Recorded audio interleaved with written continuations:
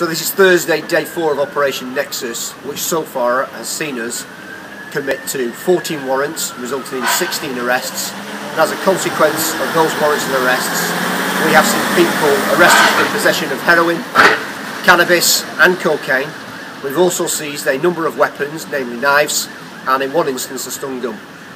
This week has seen us work to target organised criminality, specifically those people involved in drug-related crime.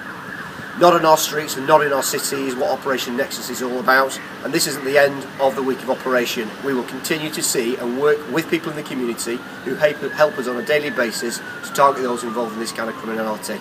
And I would say to you, thank you. I'd also say to those of you that are involved in this kind of criminality and want to get out of this kind of criminality, then come and speak to us. We can help you to stop doing this kind of work.